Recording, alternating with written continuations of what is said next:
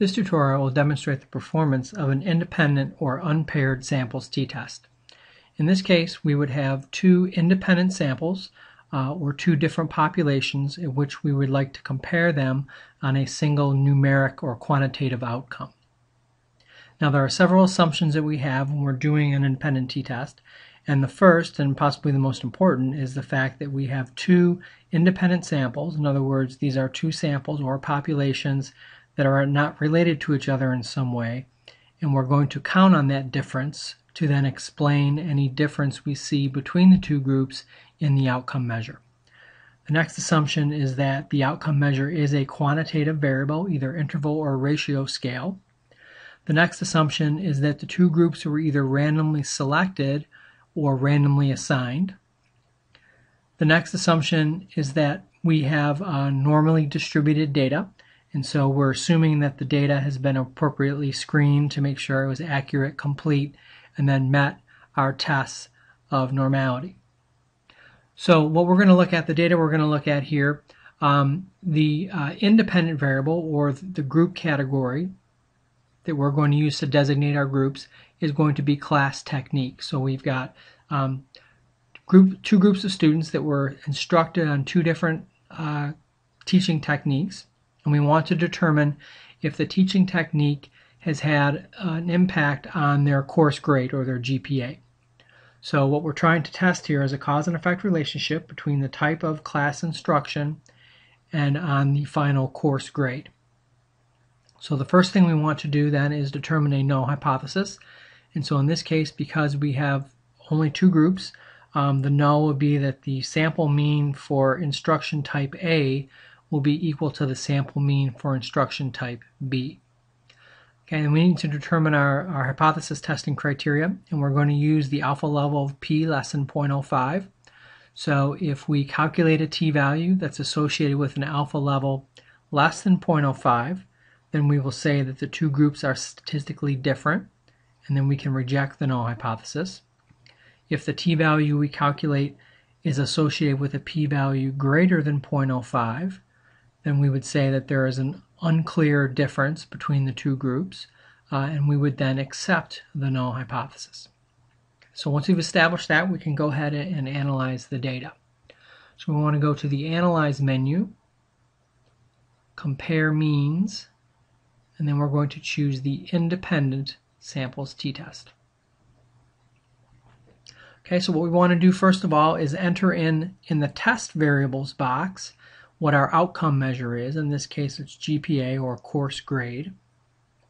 The next thing we want to do in the grouping variable box is enter in the variable that we're using to designate our two groups. So in this case, I'm using a number code to designate our two groups. So we've got two class techniques designated by a 1 for group 1 and designated by a 2 for group 2. Now we can designate those groups also using a word description, and so I'll quickly go here to the variable view, and you can see here if we look at class technique, which is our grouping variable, I've given a value to the word description. So here group number 1 is a lecture format group, and group number 2 is an interactive format group.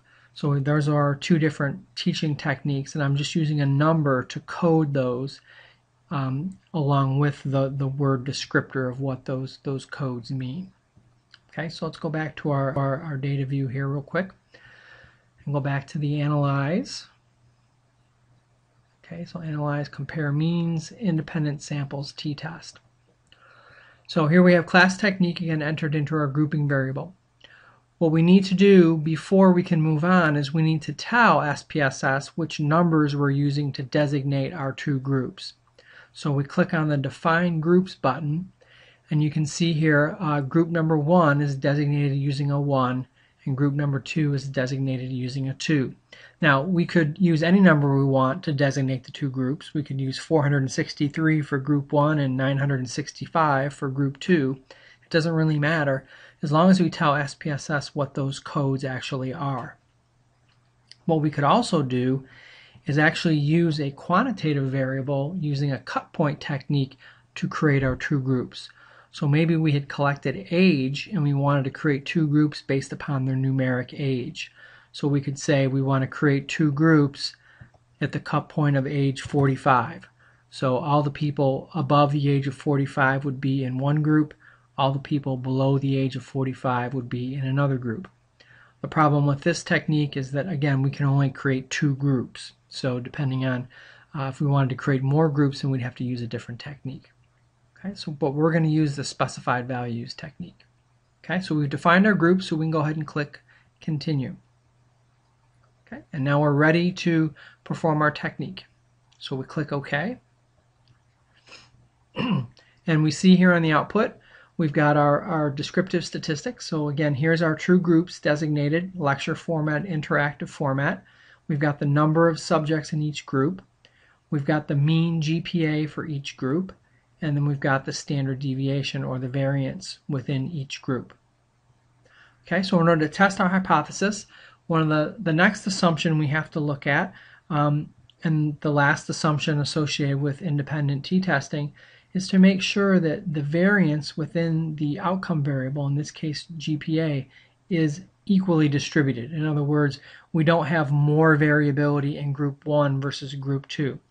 If we had a lot of variability in group 1 versus group 2, for example, it really wouldn't be a fair comparison anymore. And so we use Levene's test for the equality of variances to determine if the the outcome variable has equal variance. If it doesn't, then we violated an assumption of t-testing, and we need to look at an alternative way to interpret the result. Now, how we make the decision of whether or not we have equal variances or not is we look at the alpha value for this particular Levene's test, significance level. If it's greater than 0.05, then we can assume we have equal variances. If it's less than 0.05, then we would assume there's unequal variances. Now, testing at the 0.05 level is very stringent. If we wanted to be a little less stringent, we might test at the 0.01 level. And so if this significance score was greater than 0.01, then we could say that the equal variances is assumed. If it would be less than 0.01, then we would say that equal variances are not assumed. So it's really a level of interpretation as far as how you want to interpret Levene's test. You want to be very stringent using the 0.05 level, or less stringent using the 0.01 level. We're going to pretend we want to be very stringent here, so we're going to test at the 0.05 level. So since we haven't met that assumption, we can continue on with the analysis, but we're going to have to look at the t-score a little bit differently. And so as you look here in this output, you can see we actually have two t-scores reported. We have one for equal variances assumed, and we have one for equal variances not assumed. And so that's how we deal with the possibility we don't have equal variance. So since going with our example, we've decided to assume we don't have equal variances, we're going to use this t-score to make our hypothesis decision. Okay, so we look at this t-score, and then we look at the alpha level associated with it, and that's an alpha level of 0.44. So that is greater than an alpha level of 0.05. And so at this point, we would accept the null hypothesis and say that any differences between the two groups is unclear. In other words, we don't really know why they're different. It's not because of the class technique. It doesn't appear to be because of the class technique, because there's not a significant difference between the two scores. What could be contributing to the difference we see, but the difference is not significant? Well, there could be some measurement error. There could be some other factors that are contributing to GPA other than the teaching technique, which is certainly a possibility. And so at this point, we would conclude that in this sample, class technique does not seem to have an effect. So to summarize, when we're doing the independent t-test, we first have to make sure we have the proper data. We have, as far as numerical outcomes, we need to make sure we're comparing two independent groups.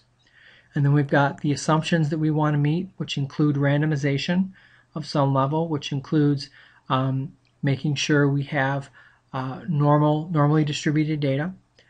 making sure our outcome variable has equal variances, and then we're going to look at the calculated t-score and then the p-value associated with it, and then compare it to our predetermined criteria, and then we make the decision whether or not to accept or reject the null hypothesis.